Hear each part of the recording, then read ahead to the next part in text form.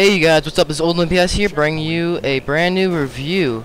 This review is for Suicide He's actually a good friend of mine, and I'm here to review his what I assume is his three best maps. His first map is City Map. I found actually a ton of glitches in this map, which I really didn't like. These little things right here, the circles to turn around, those are very poorly forged. I would definitely change that. When you're trying to make someone do reverse, try to make it a little bit larger of an area, more of a berm to go around. Another thing is that I don't know why he always has that shield door there. I guess that's his little thing that he puts in all of his maps as his what's it called, Easter egg. But that one part was pretty confusing. I couldn't exactly figure out where to go for the cannon man, and I'm pretty sure. I mean, I caught it pretty early because I was like, wait a second, where's the hell is the checkpoint at? Then I realized, oh wait, I'm going the wrong way. Another thing is that once again, another turnaround that's really bad. This part's a little bit neat. I like this part better, but you know, just could have been done better. This part right here, I hate these things where the rocks are just randomly placed down on the ground. Why do you have that there? What's the point of that? I mean, it's not really adding anything to the map. It's just kind of slowing you down. This is his second map.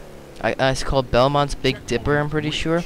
It's actually based off of a real roller coaster that is wooden, actually. I went ahead and watched a video of it because I just looked it up. But it's very close to it, actually. I was rather surprised with it. I liked it. But, you know, once again, it's got his basic problems. Kind of makes it... I mean, I bet you if I raced this 100 times, I could go fast-paced on it. But really, it feels more like a slow-paced roller coaster. He has a lot of parts that doesn't seem to work, you know. He has this little part up here which, you know, I have respect for him, and then he has a shield door slowing you down even more. But here, you know, you gotta go down this weird little thing. I didn't like that too much. It's just an awkward feeling roller coaster, man.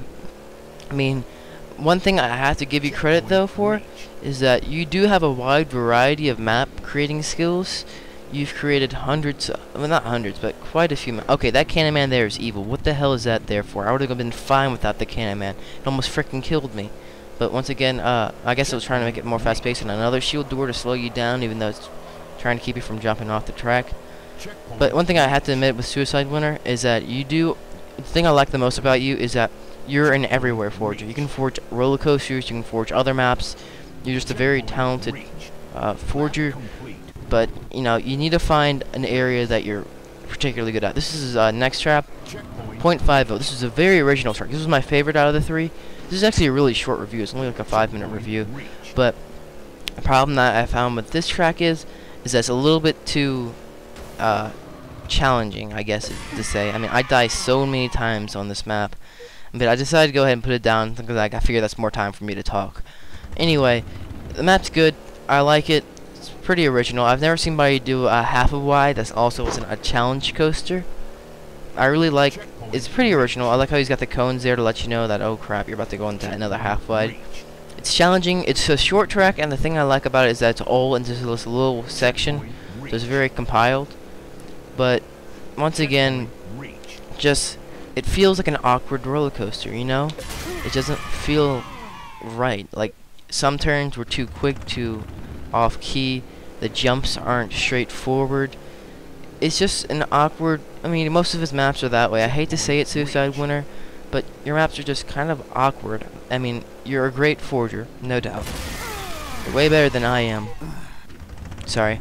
But, wow, sorry, I got a bubble in my throat. But, the thing with this is that, you know, okay, first off, that was kind of weird. I'm pretty sure I was supposed to go faster than that, and the rock saved my butt there. But, it's just, you know, I really like your maps.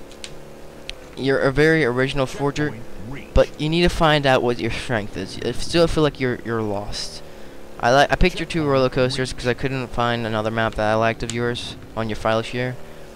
But just go ahead and pick a dream, like Araldo Hatamali roller coaster. And that rock there is evil. Why did it kill me? I just barely touched it. I would have been fine.